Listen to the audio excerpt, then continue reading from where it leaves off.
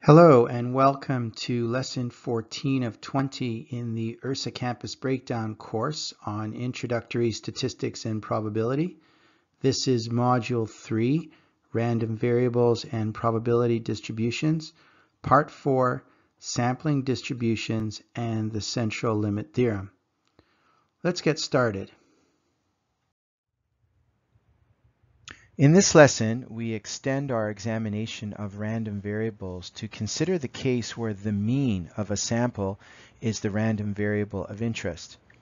This is a topic that brings the discrete and continuous cases together, and via the central limit theorem, it allows us to use the normal distribution even where the underlying probability distribution for a random variable might not be normal.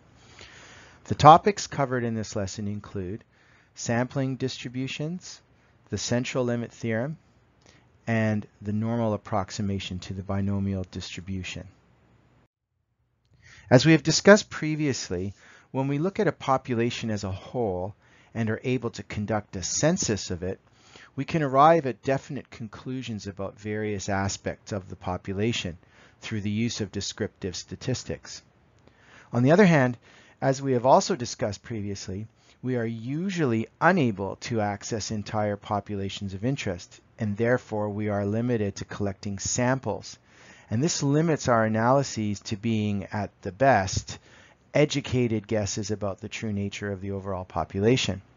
With sampling, in other words, we're at the mercy of random sampling error, even if all of our methods used are unbiased and otherwise correctly applied.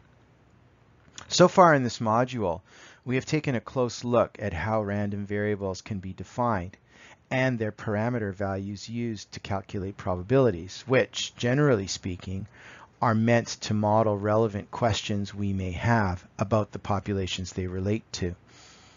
In this lesson, we examined the nature of samples as randomly selected subsets of populations and how this inherent randomness must be considered, measured, and interpreted against the wider task of trying to make educated guesses about the populations from which they are taken. Most of the probability distributions we have considered thus far are ones that relate to individuals, randomly selected one at a time from their populations. For example, we recently looked at a random variable x equaling the mass of garbage in kilograms generated by a site visit to a backcountry campsite. Let's now consider the case where a sample of size n is to be taken from a population. And for now, let's assume that the sample size is very small compared to the overall population size N. In other words, n is much smaller than N. Now, while the population will have some mean value mu for whatever quantity it is we're interested in, for example, the mass of garbage per site visit, we're not certain that the sample we take from the population will yield an equal value for the sample mean x bar. In fact, due to variation within the population, it is generally unlikely that we will end up with a sample where the sample mean exactly equals the population mean. In other words, where x bar equals mu.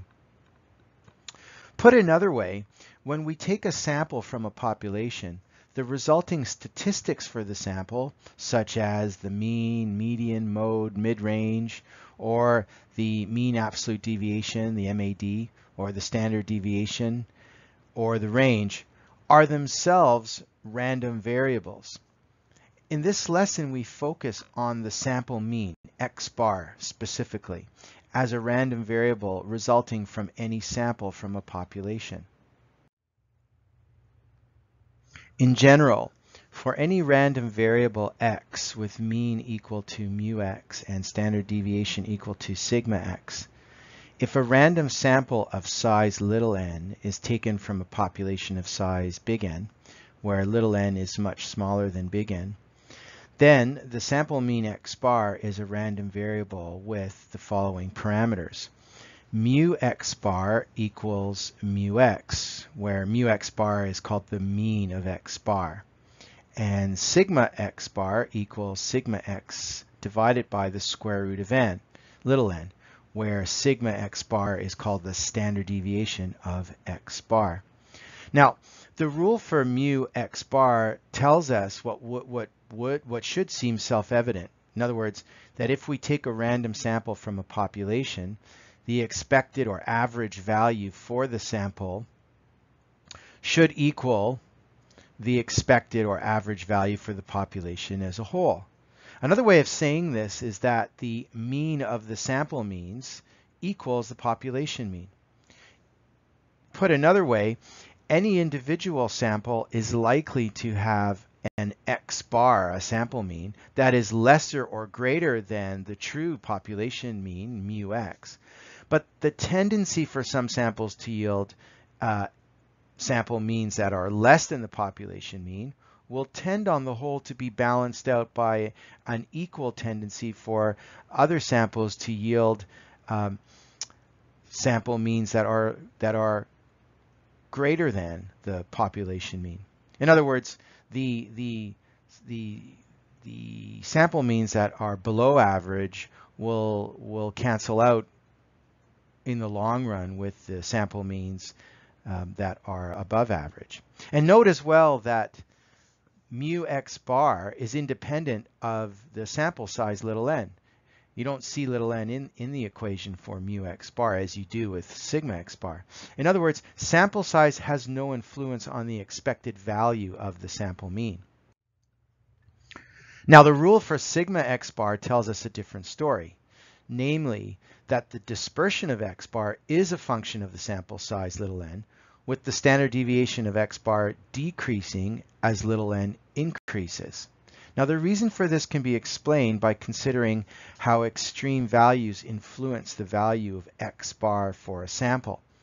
For a smaller sample, the random presence of any individual extreme value has a proportionally higher impact upon the calculation of x bar, and with less chance of an oppositely extreme other individual value being present to so to speak, cancel out this deviation. Now, by comparison, in a larger sample, any single individual extreme value has less of an aggregate impact or overall impact. And with more values in the sample, there's a greater chance of finding an oppositely extreme individual value to cancel out this deviation. So these rules for mu x bar and sigma x bar are illustrated in the diagram below, which shows how increasing or decreasing the sample size little n influences the shape of the curve of a normally distributed random variable. Now, what we have in the diagram on the slide below is we have three different distributions are shown of different, so these are samples of different sizes, and the blue one, which is the lowest one, that's for the smallest possible sample, which is just a sample size of 1. Which is really what we've been looking at so far. When we pick one individual randomly from a population, we're essentially taking a sample of 1. Now, as we increase the sample size, we can see we have the red curve is narrower than the blue curve, and then the green curve is even narrower, and so the red curve is narrower and taller. As the curve gets narrower, it also has to get taller, because remember, the total area under all the curves has to be equal. They all have to equal 1. So as the curves get narrower, they also get taller. So from n equals 1, we have a larger sample size giving us the red curve represented by the red curve, and an even larger sample size represented by the green curve. So notice that all three curves, though, are all centered on the same value of mu x. In other words, the expected value or mean of x bar is equal to mu x regardless of sample size. However, as we do change the sample size, we can see that as n increases from 1 upwards, the distribution remains normal, so we still see the bell-shaped curve, and with that same mean of mu x, but with a narrower and taller distribution about this mean.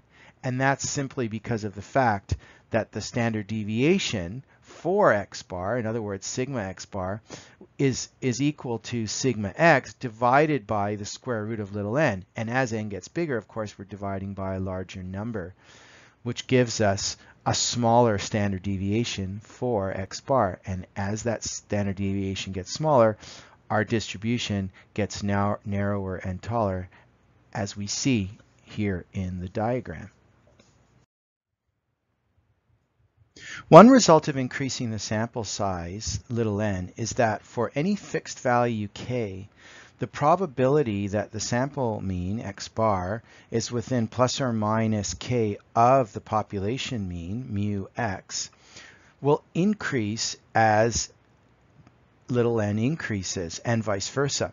So this can be seen in the diagram below, where the area between x bar equals mu x minus k and x bar equals mu x plus k becomes greater as n gets larger. So you can see there's three curves there, and as the curves get taller and narrower, as the sample size gets larger, the curves are getting taller and narrower, and therefore more of the total area of 1 is captured between that fixed range of values between mu x minus k and mu x plus k.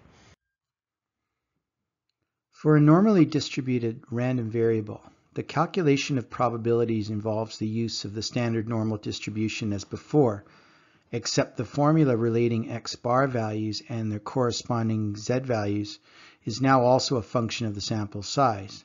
In other words, z equals x bar minus mu x bar all over sigma x bar, which equals x bar minus mu x over sigma x over root n, which when we rearrange gives us z equals the difference between x bar and mu x times the root of n over sigma x. And rearranging, the other formula we get is that x bar equals mu x plus z times sigma x over the square root of n. Notice that for n equals 1, the above formulas reduce to the same ones we used in the previous lesson. This is because the random variables we were looking at then represented normal distributions for random selections of one individual at a time. We'll now look at an example that applies the above formulas. In example 1, we go back to the example from the previous lesson where we looked at the mass of garbage left behind by campers at a backcountry campground, where that tended to follow a normal distribution with a mean of 1.75 kilograms and standard deviation of 0.48 kilograms per site visit. What we're asked to do in this example is for each of the sample sizes that you'll see in A, B, and C, we're asked to calculate the following two things. First of all, we're asked to calculate the probability that the average mass of garbage per site visit is less than 1.50 kilograms. And then we're asked to find the mass of garbage in kilograms above which only 1% of sample averages would fall. And the sample sizes that we're going to do this for are in part A, n equals 1, in B, n equals 10, and in C, n equals 100. So to answer this question, we start by defining what our random variable is in this example, in this problem. In this particular problem, the random variable is actually the sample mean, x bar. So we let x bar equal the sample mean mass of garbage in kilograms for a random sample of n site visits. Now, based on what we've discussed in the previous slides, therefore, x bar is a random variable that's distributed normally with a mean of 1.75 and a standard deviation equal to 0.48 divided by whatever the square root of whatever n is.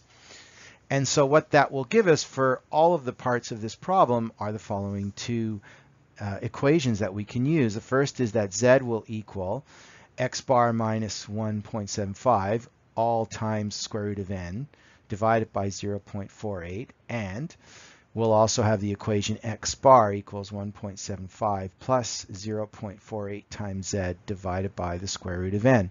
Now that we have these formulas, we're ready to answer the questions. For part A, n equals 1, which makes this problem equivalent to looking at the probability distribution for x, where we're randomly sampling one at a time. So therefore, z equals x bar minus 1.75 all over 0.48, and x bar equals 1.75 plus 0.48 times z. So the answer to the first question is equal to the probability that the average mass of garbage per site visit is less than 1.50 kilograms. That equals the probability that x bar is less than 1.50, which is equal to the probability that z is less than 1.50 minus 1.75 over 0.48, and that rounds to the probability that z is less than minus 0.52. We can see the diagram on the upper diagram shows that this is a z value to the left of center. So the answer to this is the area of the left tail. The phi value of this is equal to the phi value of minus 0.52, which rounds to 0.3015, or to the nearest percent, 30%. For the second question, we're asked to find the mass of garbage in kilograms above which only 1% of sample averages would fall. So this is a reverse type problem. In the diagram below, we can see that we're looking for the value. We have an upper tail containing 0.01. So the z value that we're looking for has a phi value of 1 minus 0.01, or 0.99. Looking that up in the table, we get z rounding to 2.33, and plugging that into our formula for x bar. Therefore, we get x bar is equal to 1.75 plus 0.48 times 2.33. So that rounds to 2 decimal places to 2.87 kilograms. Now in part A, we got answers that were basically the same as in the last lesson, because our n value was just equal to 1. So essentially we were just redoing a distribution of the random variable x. However, in part B now we've got an n value larger than 1. We've got n equals 10. So we're going to start to see differences. We need to actually use these new equations for related to the distribution of x bar. So we get that z equals x bar minus 1.75 times the square root of 10 divided by 0.48, and x bar equals 1.75 plus 0.48z divided by root 10. So the answer to the first question now becomes the probability that x bar is less than 1.50 is equal to the probability that z is less than 1.50 minus 1.75 times root 10 divided by 0.48. That works out to the probability that z is less than minus 1.65, which means we're now looking for the phi value of minus 1.65, which gives us 0.0495, rounding to the nearest percent to 5%. And to do the second part of the question, now in order to find, we have the same z value of 2.33 that corresponds with a phi value of 0.99 as we saw before. But now we're going to use the new formula for x bar to find what the correct value is for x bar. So we plug that in and we get 1.75 plus 0.48 times 2.33 divided by root 10. And that gives us the answer to 2 decimal places of 2.10 kilograms. In part C, we have n equals 100. So essentially we do the same thing we did in part B, but we replace n equals 10 with n equals 100. So you can see the new formulas there have the 10 replaced with the 100. And by the way, since the square root of 100 is a nice round value of 10, we can actually do a little bit of mathematical manipulation. You can see that the formula for z, it's being rewritten as being equivalent to x bar minus 1.75 divided by 0.048. You don't need to do it that way, but it's a nice little shortcut to do if you can see the mathematical relationship there. And similarly, the formula for x bar is equivalent to 1.75 plus 0.048z, if you'd like to use that shortcut as well. So this time we get that the probability, the answer to the first question is that the probability that x bar is less than 1.50. We plug in the value into the new formula, and we get that that's the probability that z is less than minus 5.21. Now, we're looking therefore for the phi value for minus 5.21, and notice that our table, you can see in the diagram, that's way out on the left. That's going to give us a very small value there in the left tail there in blue. Now the table that we use only goes as far on either side to z equals plus or minus 3.99. And the probability to 4 decimal places that z is less than minus 3.99, that rounds to 0.0000. In other words, to 4 decimal places, it rounds to 0, which means it's actually less than 0.00005, so that it's not rounding up to 0.0001. Now, minus 5.21, since it's further to the left, that means that we can conclude that to 4 decimal places, likewise, the answer is 0. Because the phi of minus 5.21 must be less than the phi of minus 3.99. So we can conclude that at least to 4 decimal places, that the probability that x bar is less than 1.50 is equal to 0%. Certainly to the nearest percent, that also rounds to 0%. Now in part 2, once again, we're trying to find the x bar value that corresponds with the z value of 2.33, and when we plug it into the new equation for x bar, we get an answer of 1.86 kilograms to 2 decimal places. So we've answered all the questions, and it's worth pointing out here, and you can see the diagram on the bottom right of the slide shows how as we increase the sample size from 1 to 10 to 100, the cutoff value for the largest 1% of x bar values decreases. In other words, gets closer to the mu x value, which is 1.75. And that's consistent with what we discussed before about what happens as you increase sample size.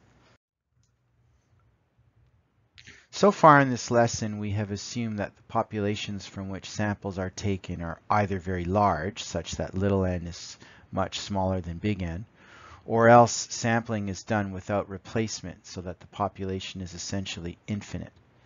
In the case where there is a finite population, the standard deviation of the sample mean, sigma x bar, is multiplied by what we call a finite population correction factor, which equals the square root of big N minus little n over big N minus 1.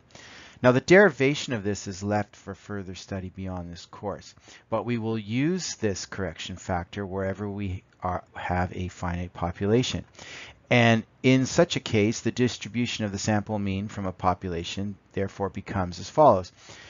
We say that x bar is distributed normally with mean equal to mu x and standard deviation equal to sigma x over the square root of little n times that correction factor, which is the square root of big N minus little n over big N minus 1.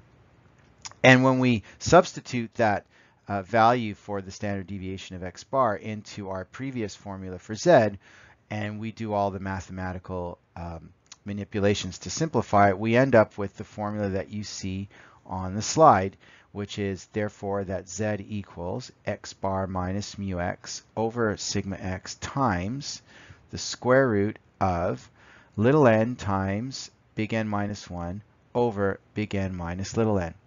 And rearranging that, we get the revised formula for x bar equaling mu x plus z times sigma x times the square root of big N minus little n over little n times big N minus 1. In example 2, we're asked to redo example 1, this time assuming that there have been a total of 100 site visits to this backcountry campsite thus far. So to answer this question, we start by recognizing that 100, that's a value for big N. That's our population. So we proceed in the same manner as before, except that now we apply the finite population correction factor. So we define X bar as being the sample mean mass of garbage in kilograms for a random sample of N site visits, as before. So this time, the distribution will be that X bar is distributed normally with a mean of 1.75 and a standard deviation this time of 0.48 divided by root n times the square root of 100 minus n over 99. And that gives us the two key formulas being z equals X bar minus 1.75 over 0.48 times the square root of 99n over 100 minus n. And X bar equals 1.75 plus 0.48z times the square root of 100 minus n over 99n. So now we're ready to answer the questions. In part A, we have n equals 1. And when we substitute n equals 1 into the equations, we see that essentially the finite correction factor works out to be the square root of 99 over 99, which just works out to be the square root of 1, which is just 1. In other words, the answers are going to be the same as, for example, 1a, part A of example 1, for an infinite population. So the answers for these questions is that the average mass of garbage per site visit being less than 1.50 kilograms is to the nearest percent, 30%, and that the mass of garbage in kilograms above which only 1% of sample averages would fall is to 2 decimal places equal to 2.87 kilograms. In part B, now we have an n value larger than 1, so we're going to see the impact of the finite population correction factor. So for n equals 10, we end up with the correction factor equaling the square root of 90 over 990. And when we substitute that information when we substitute the value of n equals 10 into our formulas for z and x bar, you see on the slide the resulting formulas. When we go to work out the probability that x bar is less than 1.50, we get that equals the probability that z is less than minus 1.73, which works out to equal 0.0418, which rounds to 4%. And note that's 4% versus the 5% answer that we got for the infinite population. In the second part, the mass of garbage in kilograms above which only 1% of sample averages would fall. Now, using the correction factor and plugging in the z value of 2.33 that corresponds to this situation as before, we plug the 2.33 into the new equation for x bar, and we end up with an answer to 2 decimal places of 2.09 kilograms. And note that that's versus 2.10 kilograms for the infinite population. In part C, we're looking at the largest sample size here of 100. And when we put in 100, what we see happening is, now, what's happening here, of course, is that the value for little n equals 100, that is the population. That is the equal to big N, which is 100. So you'll see that what we end up with here is our correction factor, our finite population correction factor, works out to be 0. And what that does is we actually have to be careful here, because the formula for x bar is fine, because we just end up timesing our standard, we just end up timesing 0.48z by 0, which basically just means that x bar simply equals 1.75 period.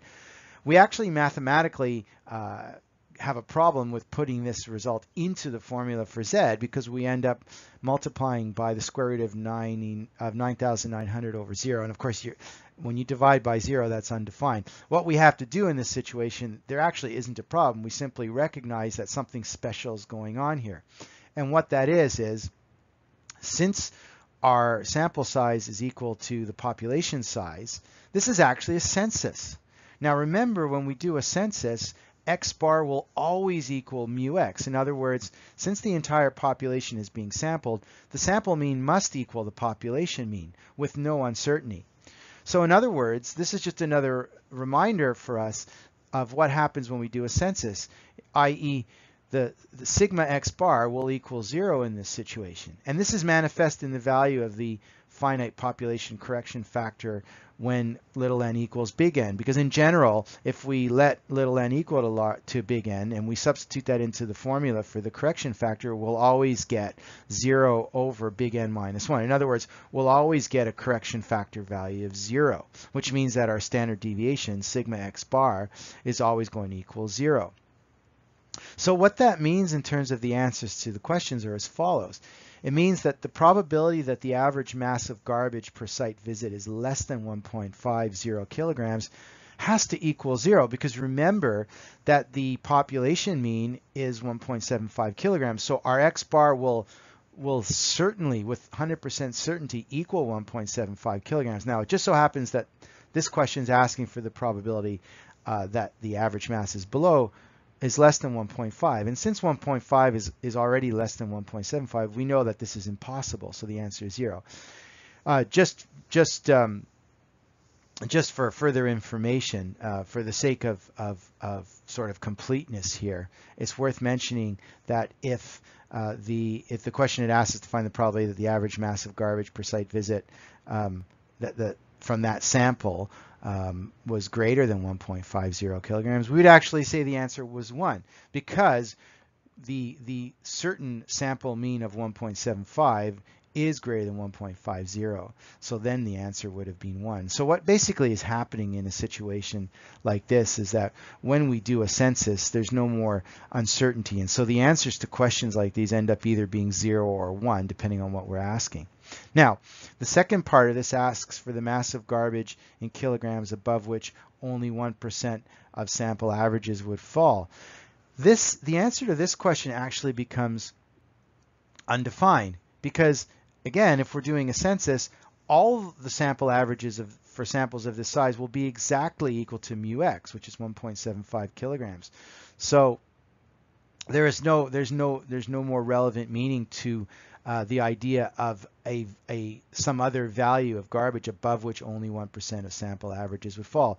So we simply say the answer is undefined, because all sample averages would equal exactly 1.75 kilograms. So the extreme case of a census with respect to the distribution of a sample mean, it's definitely a very special case, and it's illustrated in the diagram below on the bottom of the slide, where you have the bell curves, or the number of bell curves, and you see that as the sample size little n is increasing, the bell curves become taller and taller and narrower.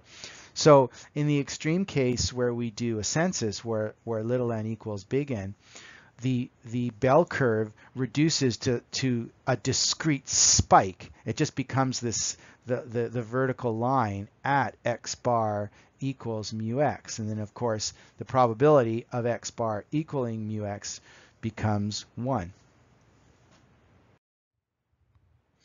In the previous examples, we were able to calculate probabilities associated with the means of samples taken from a normal population, because the distribution of x bar from such a population also has a normal distribution.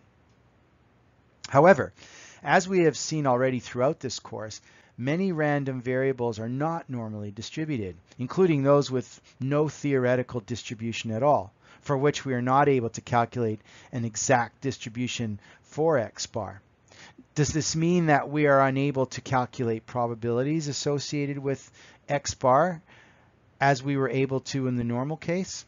Well, the answer, fortunately, is that we are able to estimate such probabilities, and to a relatively high degree of accuracy, via one of the most important principles found in statistics, and that's called the central limit theorem, and we'll use the short form of CLT as a shorthand for the central limit theorem. The central limit theorem states the following about any random variable x. Firstly, it says that if x is a normal random variable with mean of mu x and standard deviation of sigma x, then the sample mean x bar for any sample will also be a normal random variable, and it will be distributed with mean of mu x and standard deviation of sigma x over the square root of n. Now, the second part of the central limit theorem states that when x is not normally distributed, that in general, as the sample size n increases, the random variable x bar will more and more approach and become more like a normal random variable with mean of mu x and standard deviation of sigma x over root n. Now the second part of this says that when n is sufficiently large, we can simply just make the assumption that x bar is distributed normally, and we can use the normal distribution with mean of mu x and standard deviation of sigma x over root n as a reasonable approximation for the true distribution of x bar. Now we've already applied the first part of the central limit theorem in this lesson, namely that the distribution of the mean for a sample from a normal population will also be normal. And of course, this allows us to use the Z table to calculate probabilities about such sampling distributions. Now, it is the second part of the central limit theorem that represents a very important and useful fundamental principle of statistics. This is really one of the most important theorems in statistics.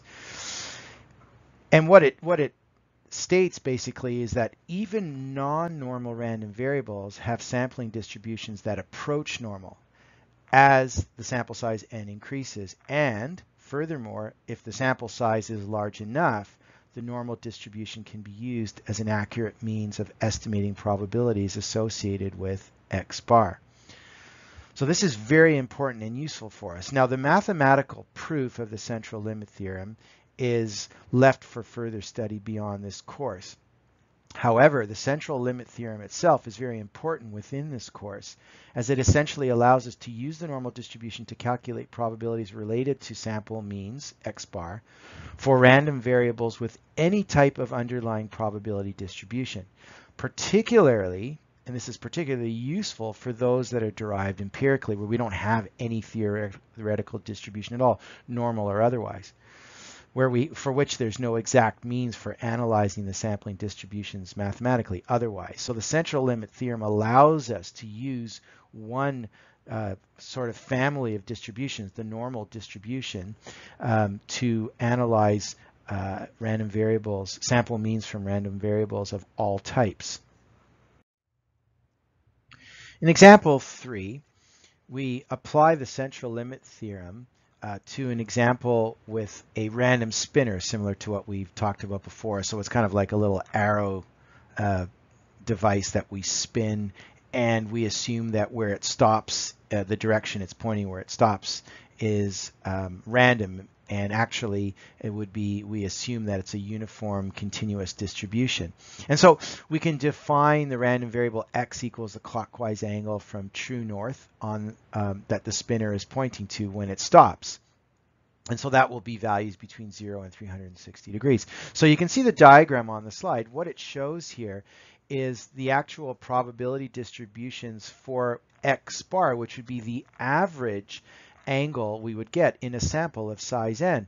And there's 4 different sample sizes shown here. Now, when n equals 1, remember that when n equals 1, the distribution of x bar is going to be the same as the base distribution for x, because that is essentially what x is defined as. It's the distribution of 1 at a time. So a sample size of 1, x bar is just going to be distributed like x. So we can see that we get a uniform continuous distribution, and that's the horizontal line, and then the vertical, and we see that overall we have the rectangle shape enclosing the total area of 1.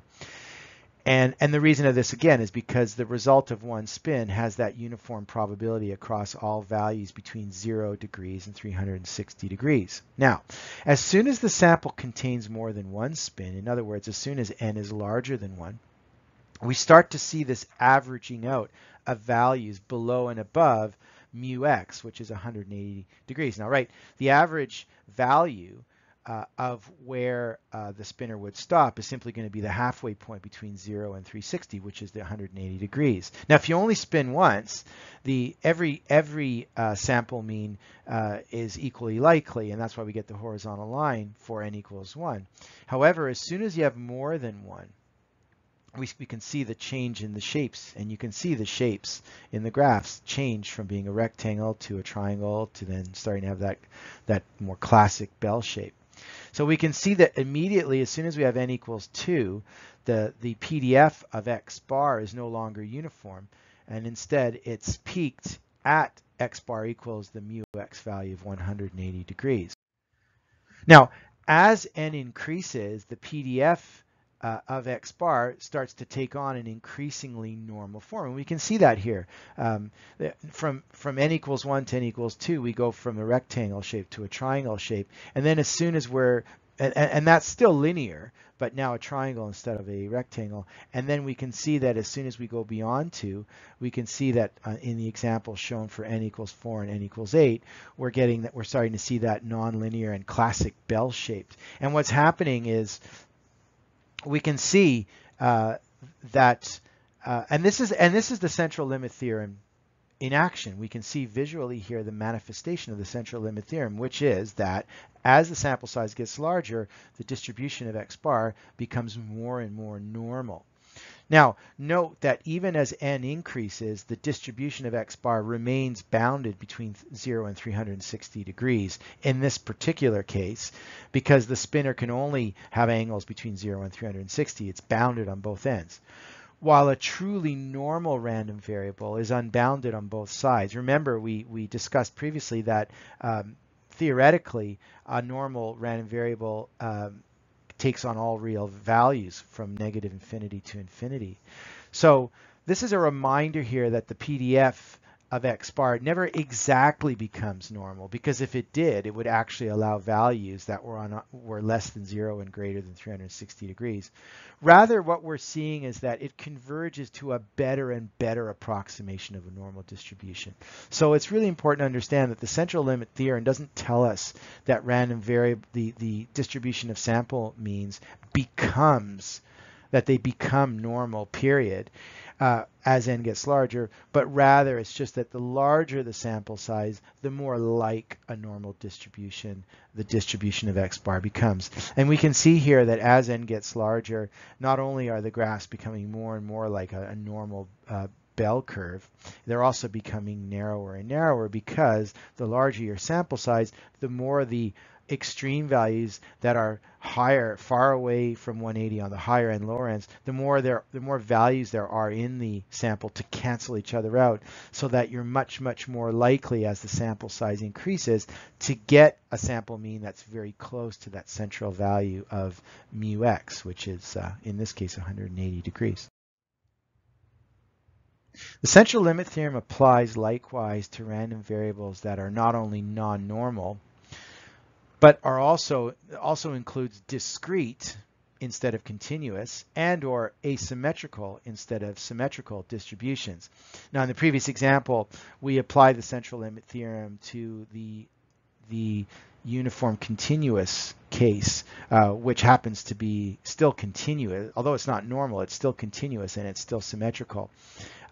The idea here is that the central limit theorem can actually be used for all kinds of distributions. They don't have to be continuous, they can be discrete, and they don't have to be symmetrical, they can be asymmetrical. So for example, if we have a biased six-sided die, it'll have a discrete distribution in terms of the probability that the die lands on any of the particular values, but it'll be non-uniform if it's not a fair die, if it's biased. So it would be non-normal for both of those reasons, the base distribution of the outcome from that six-sided die. However, if we have large enough sample sizes, the distribution of the average outcome, the distribution of x bar, will, as per the central limit theorem, still tend towards normality enough so that the normal distribution can be used to model it. And similarly, if you have a continuous but highly non-bell-shaped distribution, that will eventually yield a sufficiently normal distribution for x bar if n is large enough. this general universality of the central limit theorem is summarized in the diagram that you see below. And so you see there's two examples shown that are circled. The one on the left is an example of a discrete non-uniform distribution. And that could be, for example, for a die where you can see there's only 5 bars there. Maybe one of the sides of the die, it's loaded so that it's virtually impossible for the die to land on that one side. So that graph you see would be a reasonable example of what a biased die might look like with its probability distribution.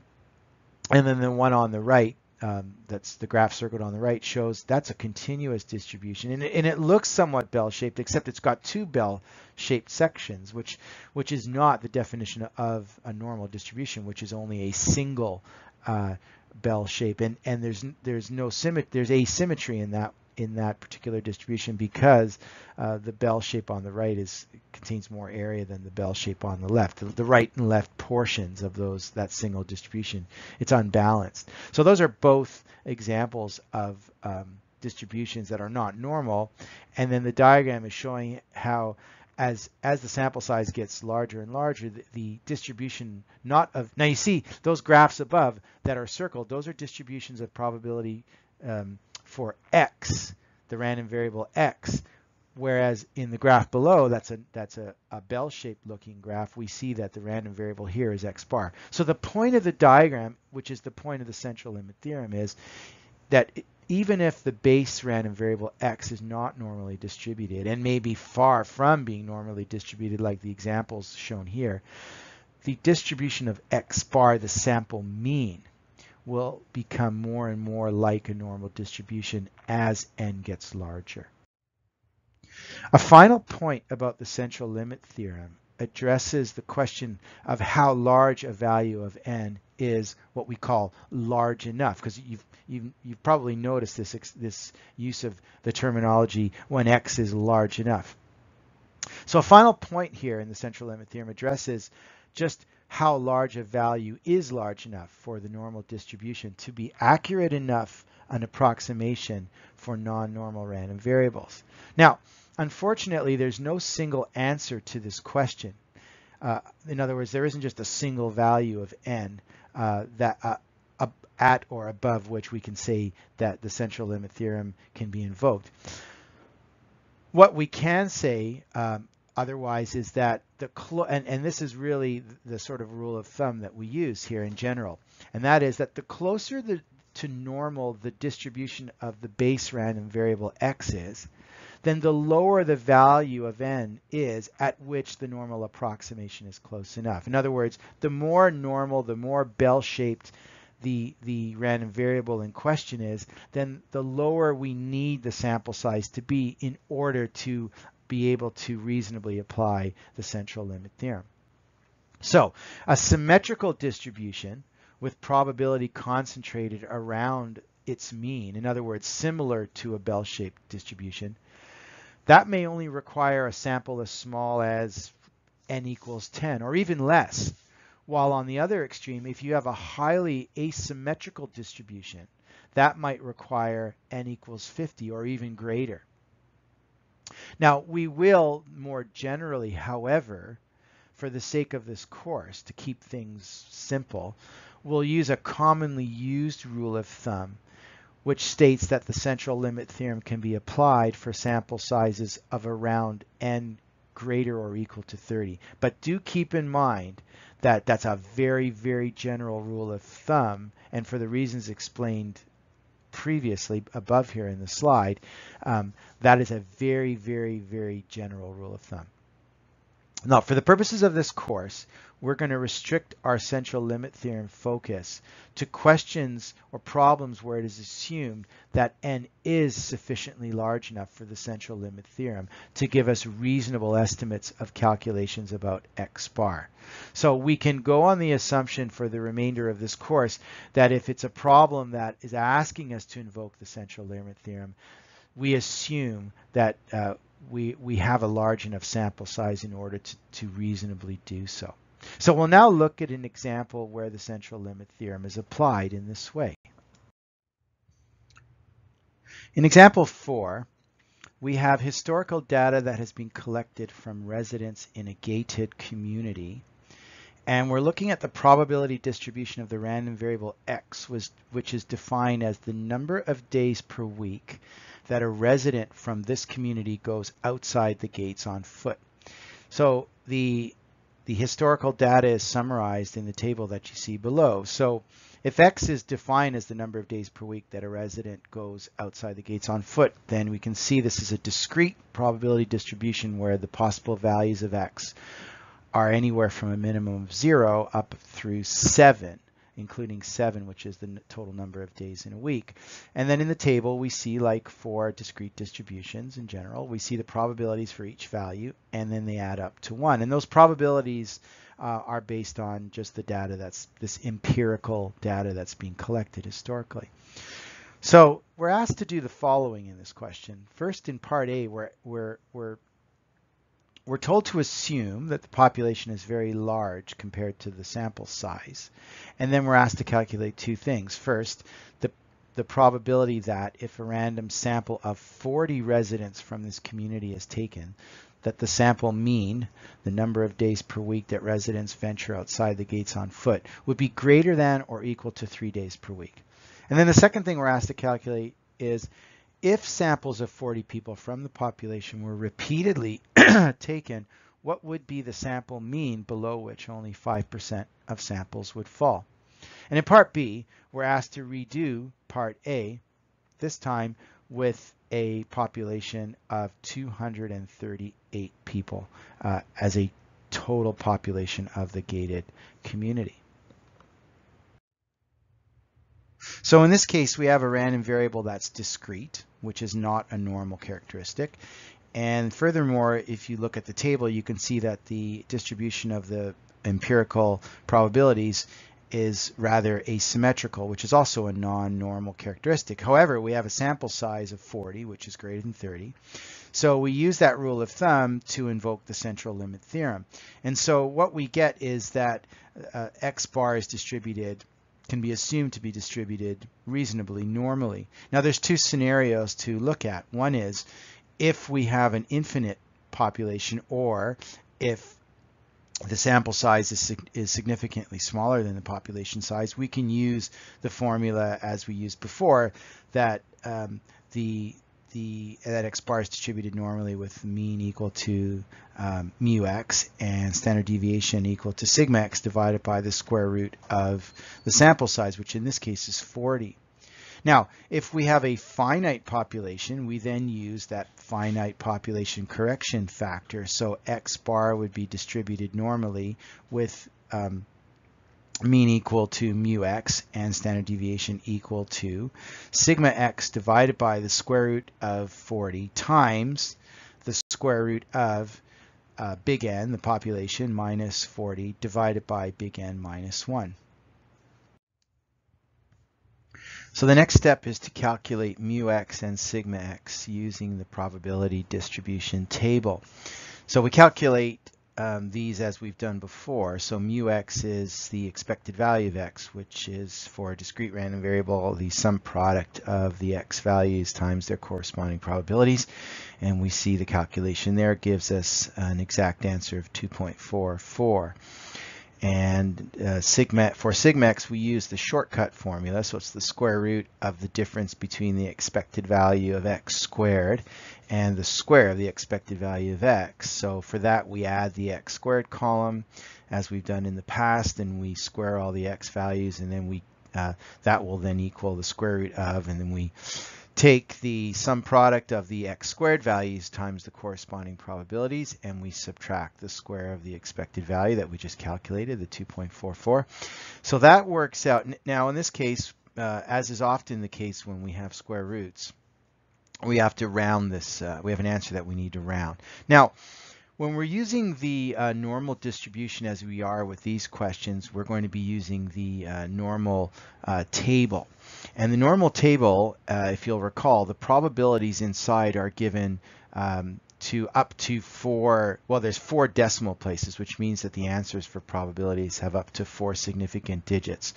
So to be consistent with that, the practice that we'll use here is where necessary, we'll round to 4 significant digits just to be consistent with that. So using that general approach, which will give us reasonable precision for our answers. Of course, it's certainly always better to use more significant digits if you want to carry them. But if we can carry at least 4 significant digits, we'll have reasonable accuracy in our answers. So we round this answer to 4 significant digits. We get 2.688. So we're now ready to answer the questions. In part A, we invoke the central limit theorem, and so we assume that the sample mean x bar is distributed approximately normally with mean of 2.44 and standard deviation that we calculate now to be 2.688 divided by the square root of 40, and to 4 decimal places, to 4 significant digits, we round to 0.4250. So that allows us to set up our equations for z and x bar, as you see on the slide. And so now we can go ahead and answer the questions. So the probability that if we have a random sample of 40 residents from this community, that the sample mean would be greater or equal to 3. So that is going to equal the probability that x bar is greater or equal to 3. And then we substitute that value into our equation for z, and that works out to be the probability that z is greater or equal to 1.32. Again, z value we round to 2 decimal places because that's how we look it up in the table. And you see the diagram on the slide shows what that represents. We're looking for 1 minus the phi value for 1.32 then. So that becomes 1 minus 0.9066. which gives us 0.0934, which rounds to the nearest percent to 9%.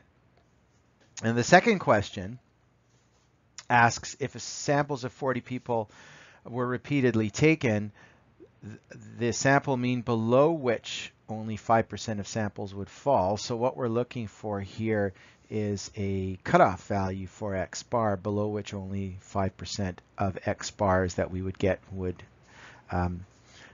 fall. In other words, if you can see on the graph to the lower right, what we're looking for is a value, and we see that in terms of z because we use the table to look up the z value first. So we start by looking for a z value that gives us an area of 0.05 to the left. That gives us minus 1.645. So we substitute that into our equation for x bar, and we get an answer. And we round here, we'll use a general rule of thumb. Since the base data is to the nearest whole number, we'll round to 1 extra decimal place. So that gives us an answer of 1.7 days per week. For part B, with a finite population of big N equals 238, we get that the distribution of x bar using the finite correction factor, we get x bar is distributed normally with mu x bar equal to 2.44 and sigma x bar rounding to 2.688 over root 40 times the root of 238 minus 40 over 238 minus 1, all of which rounds to 4 sig figs to 0.3885. So therefore our key formulas become z is approximately equal to x bar minus 2.44 over 0.3885, and x bar is approximately equal to 2.44 plus 0.3885. So to answer the questions, for the first part, the probability if a random sample of 40 residents from this community is taken that the sample mean number of days per week that residents venture outside the gates on foot would be greater than or equal to 3 is equal to the probability that x bar is greater or equal to 3, which rounds to the probability that z is greater or equal to 3 minus 2.44 over 0.3885, which rounds to the probability that z is greater or equal to 1.44, and that works out to 1 minus 0.9251, which rounds to 0.0749 or to the nearest percent, 7%. And for the second part, if samples of 40 people from the population were repeatedly taken, the sample mean below which only 5% of samples would fall is still equal to x bar, where phi of z equals 0.05, or in other words, we're looking for the z value, where we use the z value approximately minus 1.645, which plugging into our formula for x bar gives us 2.44 plus 0.3885 times minus 1.645, which rounds to 1.8 days per week. Thus far, we have considered how the central limit theorem relates to sampling distributions of quantitative data, which can be obtained through measurement, for example, in units of meters, seconds, kilograms, etc., and for which we can calculate sample means x bar. The CLT, however, can also be applied to either-or data, which is more qualitative in nature. If an experiment is conducted in which independent, identically run trials are repeated, and each trial results in either a success or a failure, then we can define a relevant random variable as follows. We let y equal either 1 if we have a success or 0 if a failure. This type of experiment, as we have seen previously in part 2 of this module, is a binomial one. For n repeated trials, generating a series of random variables yi, such as defined above, the sum of these variables would be the sum of, from I equals 1 to n, of yi, in other words, which equals y1 plus y2 plus ... and so on, all the way up to plus yn. And we can let that equal to x, which is equal to the number of successes out of n trials as defined previously. Furthermore, we get that y bar, which is the average of the yi's, equals the sum of the yi's divided by n, which therefore equals x over n, which equals what we call p bar, which is the sample proportion from a binomial population where the probability of success on each trial equals p. In other words, where the mean value, mu p bar, equals p, the population p. Invoking the central limit theorem, therefore, we can say that for a sufficiently large sample size n, that p bar is distributed approximately normally with mean mu p bar equal to p and sigma p bar equal to the square root of p times 1 minus p over n. And then that would give us, therefore, formulas for z and p bar as follows. Z equals p bar minus p divided by the square root of p times 1 minus p over n, and p bar equals p plus z times the square root of p times 1 minus p over n. And if x is defined as the number of successes out of n trials, the central limit theorem also lets us say, therefore, that x is distributed approximately normally with a mean value equal to n times p and the standard deviation equal to the square root of n times p times 1 minus p, which gives us formulas for z and x, where z equals x minus np over the square root of np times 1 minus p, and x equals np plus z times the square root of np times 1 minus p. The latter application of the central limit theorem here to x equals the number of successes out of n independent trials, this latter application that we just mentioned, is an important one commonly referred to as the normal approximation to the binomial distribution. In example 5, we see graphs that illustrate the normal approximation to the binomial distribution. And in effect, it's a smoothing out of the binomial distribution's discrete histogram, which is made up of rectangles, one rectangle for each value of each of the discrete random variable x. And we see how the normal distribution's continuous bell curve is fit over top. Now the graphs we see here are all for p equal 0.5, and the different graphs show the different increasing values of n. Starting with n equals 4, which is rather small, and then going up to 10, and then 25, and then 100. And the graphs pretty clearly illustrate, you should be able to see how as n increases, the binomial histograms, which are in blue, increasingly resemble the bell-shaped normal curves, which are superimposed in red. The preceding graphs are all for the case where p equals 0.5, which makes the histogram symmetrical like the normal curve. As the value of p moves away from 0.5, i.e. the closer p is to either 0 or 1, the less normal the histogram becomes because of the lack of symmetry. However, even such an asymmetrical distribution eventually begins to take on a highly normal and symmetrical looking overall shape if n is large enough.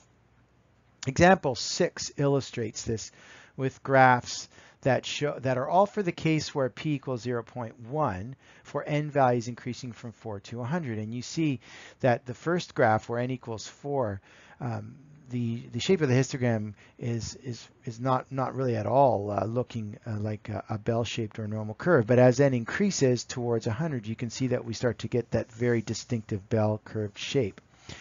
As a general rule of thumb that we'll use in this course, the normal approximation to the binomial distribution is considered appropriate so long as both np and n times 1 minus p are greater or equal to 5.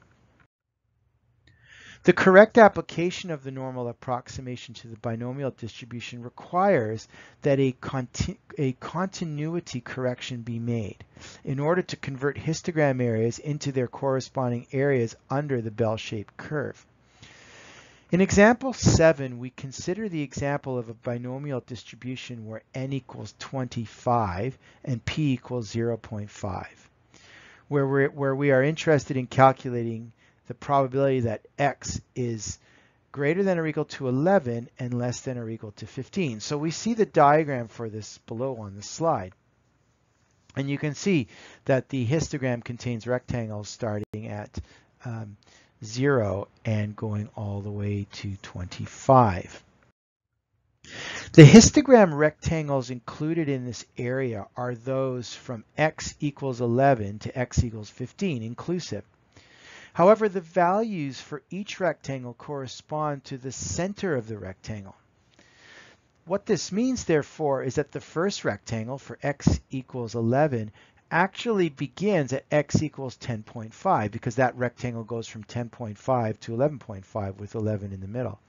And similarly, the last rectangle for x equals 15 actually ends at x equals 15.5 because it starts at 14.5 and ends at 15.5 with 15 in the middle.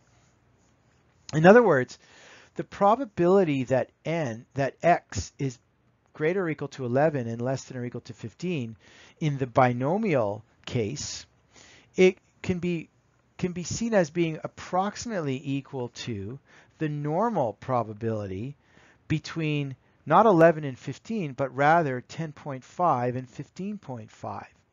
And you see that colored in yellow on the diagram above on the slide. In general, calculation of probabilities for the normal approximation to the binomial distribution when we incorporate the continuity correction are as follows. Generally speaking, if we're looking for the probability that x is greater than or equal to a and less than or equal to b, with x being a binomial random variable, can be approximated as equal to the probability that x is greater than or equal to a minus 0.5 and less than or equal to b plus 0.5 as a normal random variable. In example 8, we go back to the example from the previous lesson where the mass of garbage left behind per site visit at a backcountry campground follows a normal distribution with a mean of 1.75 kilograms and a standard deviation of 0.48 kilograms. We're going to estimate here to the nearest percent the probability that in the next 1,000 site visits, between 50 and 70 of them inclusive will produce less than 1 kilogram of garbage. So to answer this question, we start by defining a random variable x, which equals the number of site visits out of 1,000 that generate less than 1.00 kilograms of garbage. Now this is a binomial random variable because we have n equals 1,000 and little p equals the probability that a randomly selected site visit produces less than 1.00 kilograms of garbage. That equals 0.0594 rounded to 4 decimal places as we previously calculated. So therefore we can say that x is distributed binomially with n equals 1,000 and p equals 0.0594. And so we can say that the probability distribution function for x using the binomial formula equals 1,000 choose x times 0.0594 to the power x times 0.9406 to the power of 1,000 minus x. So therefore, the answer to the question, which is the probability that between 50 and 70 of the next 1,000 site visits will produce less than 1 kilogram of garbage, is equal to the probability that x is greater or equal to 50 and less than or equal to 70. Now, there are two separate challenges associated with calculating this probability, which is the probability that x is between 50 and 70. First of all, this requires us to make 21 separate calculations from the binomial formula from 50 through 70 inclusive. And so we would have to actually use that binomial PDF equation 21 times and then add the results, which is quite a lot of work.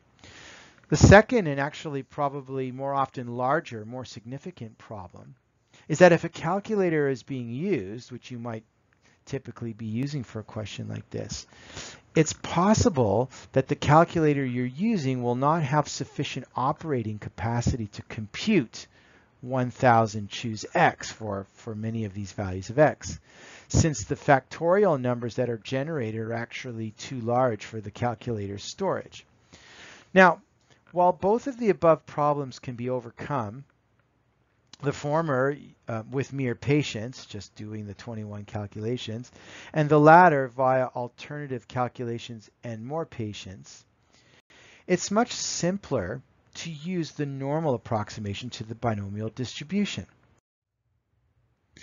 So here's what we do. First, we check that the conditions of the rule of thumb are met for the normal approximation. Now, in this case, n times p would be 1,000 times 0.0594, which gives us 59.4, which of course is greater than 5. And then n times 1 minus p will be 1,000 times 0.9406, which equals 940.6, which is even greater than 5, much greater than 5. Now notice that the between np and n1 minus p, it'll always be the one for the smaller value between p and 1 minus p that gives us the smaller and therefore more critical value. So in this case, p is less than 0.5, so that when p is less than 0.5, p is the critical value, and when p is greater than 0.5, it's actually 1 minus p that's less than 0.5 and therefore the critical value. So the one that was of particular interest here was n times p, but that worked out to 59.4, which is far greater than 5. So we're actually fine on the rule of thumb. So what that means is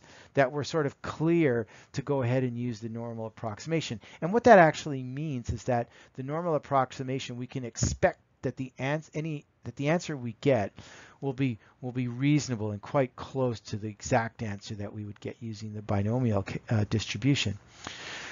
So we go ahead and we say, therefore, that x is distributed normally with a mean equal to np, which we've just calculated above as 59.4, and a standard deviation equal to the square root of n times p times 1 minus p. So that'll be the square root of 1,000 times 0.0594 times 0.9406, and all that works out and rounds to 7.475.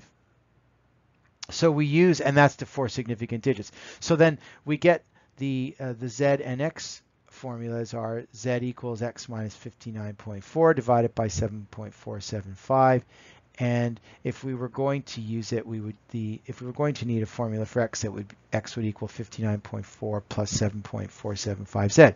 Now, to answer this particular question we've been asked, we use the formula for z, and we make sure that we apply the continuity correction. So that goes as follows.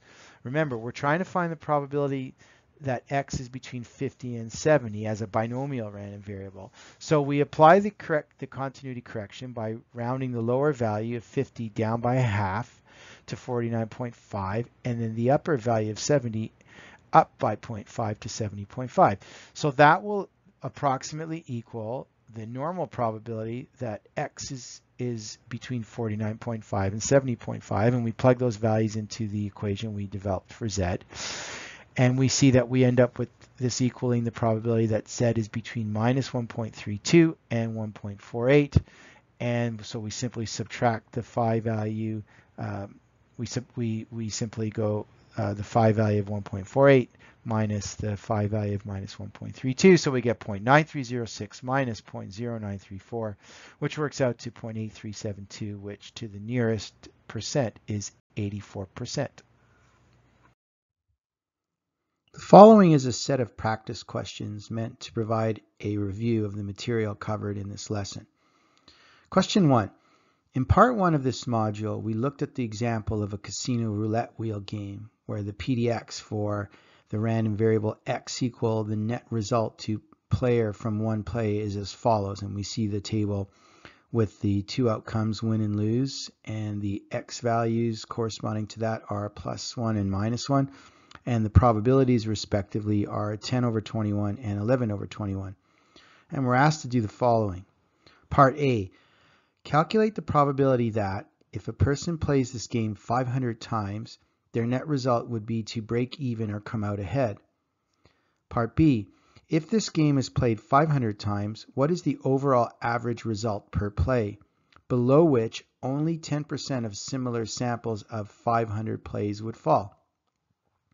Part C, if a player plays the game 500 times and gets the result from B, what is their overall net result?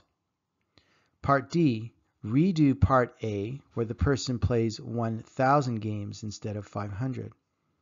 And finally, Part E, based on your answers for Parts A and D, comment on the veracity of the statement that, quote, playing more times will increase your chance of winning at this game, unquote. We start by defining our random variable of interest. We let x bar equal the average result per play from a random sample of 500 plays of this game. So as per the CLT, x bar will be approximately distributed normally, and our mean of our mu x bar will just equal mu x, which is equal to, and we'll recalculate this here to 4 sig figs. It's the sum of x times the probability. It's the sum of the x values times their probabilities, which equals 1 times 10 over 21 minus 1 times 11 over 21, which equals minus 121, which rounds to minus 0.04762.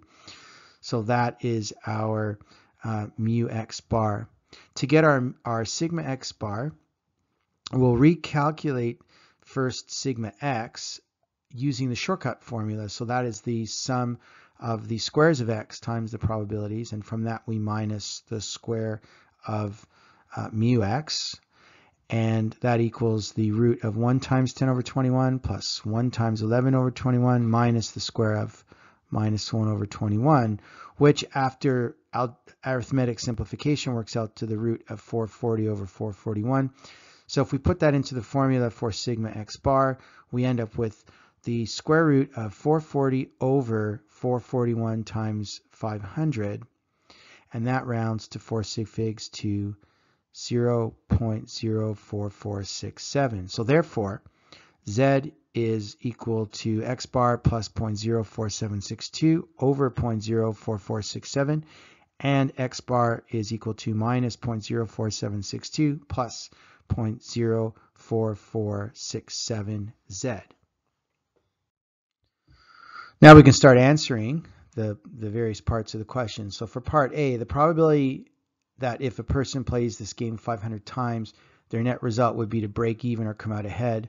That equals the probability that X bar is greater or equal to 0, which is equal to the probability that Z is greater or equal to 0 minus negative, so the same as plus 0.04762 divided by 0.04467, which gives us the probability that Z is greater or equal to 1.07.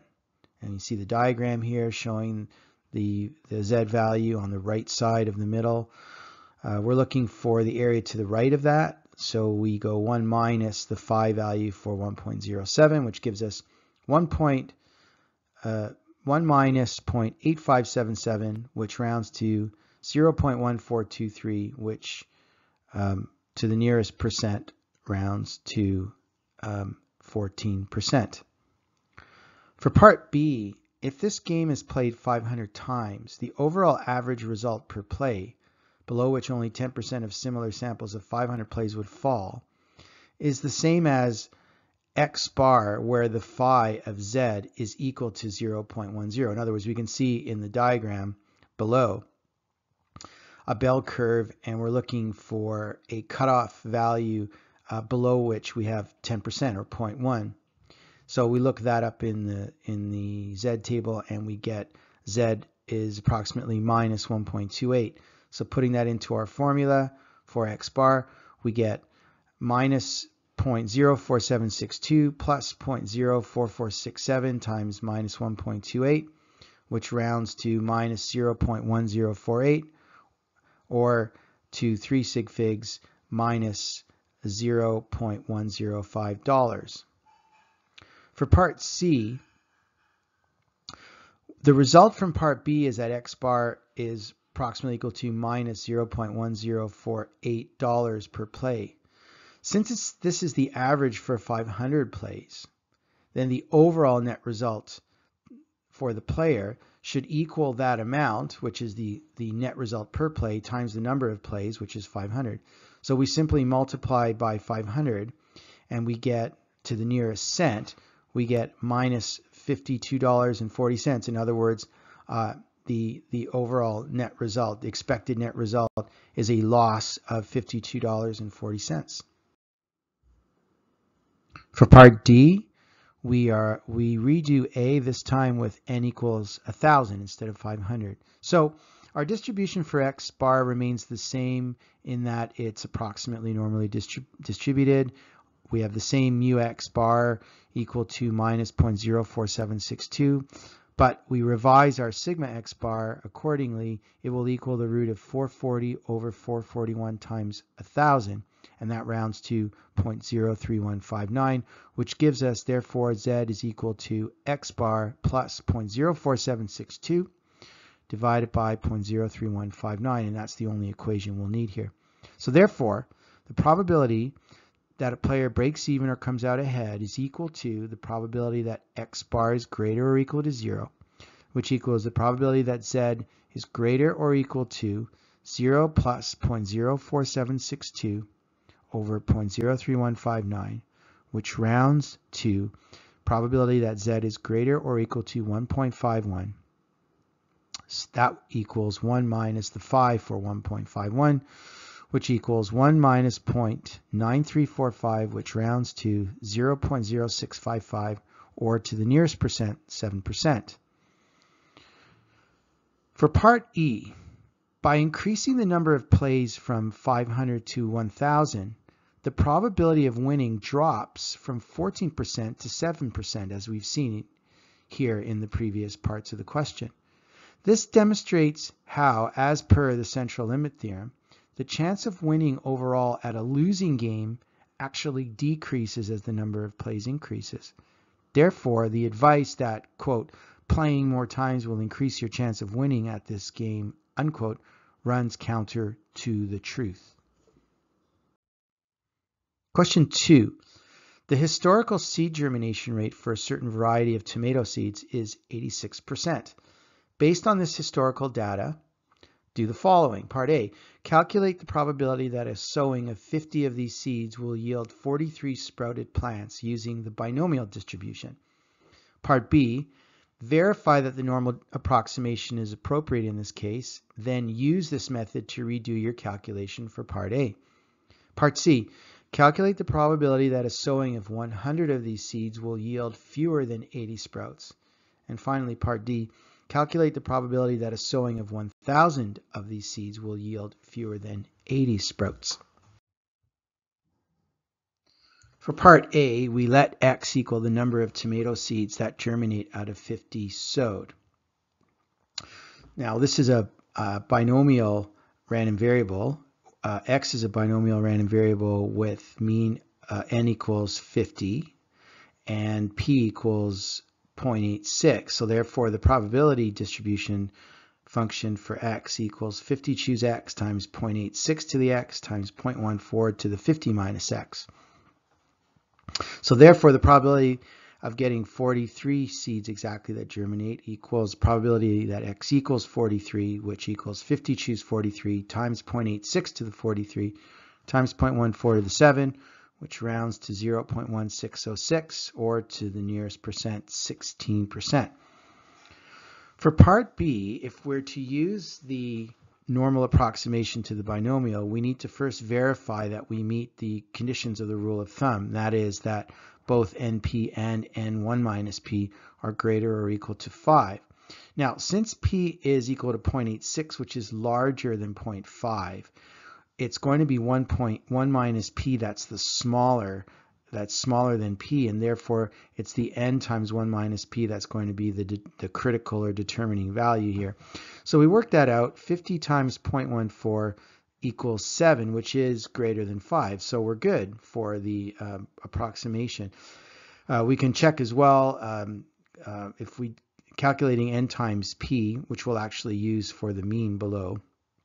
N times P would be 50 times 0.86, which equals 43, which of course is also greater than 5. So we're ready to use the normal approximation to the binomial, and therefore we can say that the random variable x is approximately normally distributed with mu equal to NP, which equals 43, as we just calculated, and sigma equals square root of NP times 1 minus P, which equals the square root of 50 times 0.86 times 0.14, which to 4 sig figs rounds to 2.454. So therefore, we get the formula Z is approximately equal to x minus 43 over 2.454. So to finish this problem, what we want to do is we can say that we can convert the binomial to the normal, but we need to use the continuity correction. And we can see in the diagram below on the slide that we have there's a single in the histogram for the binomial random variable.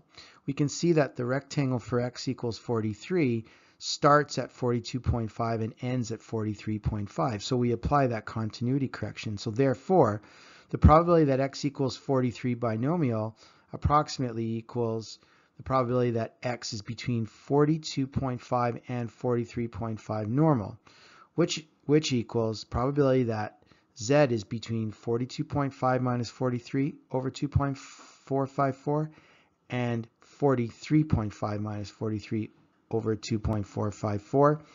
That equals that rounds to the probability that Z is between minus 0.20 and positive 0.20.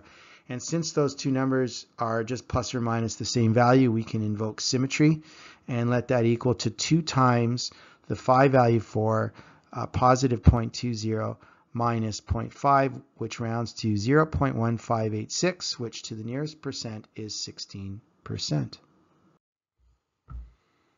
For Part C, we want to calculate the probability that a sowing of 100 of these seeds will yield fewer than 80 sprouts.